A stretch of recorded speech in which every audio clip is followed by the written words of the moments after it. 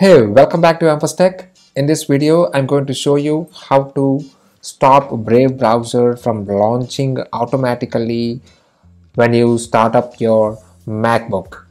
Okay, when you start up your MacBook, this Brave browser tend to open automatically. You don't know, sometimes you don't know why, and there is no such option to disable it from the browser settings. I'm not complaining much about this browser. The only complaint is that it is starting up automatically, which I did not want it. I have tried going into the settings and find an option to disable it. So I'm gonna find this startup, or yeah, let's give it starting.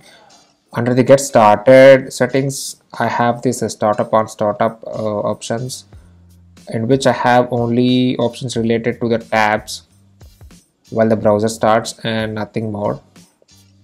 And there is an option called crypto wallet, which is really unrelated with the problem that we are facing. So for that, we have an option in the macOS settings itself. I'm going to close this browser and I'm going to go to system preferences, go to your user groups, and under your user, just click on the login items. Under this, you might have multiple applications. For now, I have this Brave browser itself. So you will also have this Brave browser under this login items. Clicking on this hide option, checking this checkbox will just hide the application from being visible on startup, but it will still launch itself and sit in that dock. So to remove that, just authenticate the login with your password and unlock this privacy lock. Just click on this and click on this minus button. That's it. And do not forget to lock this up again.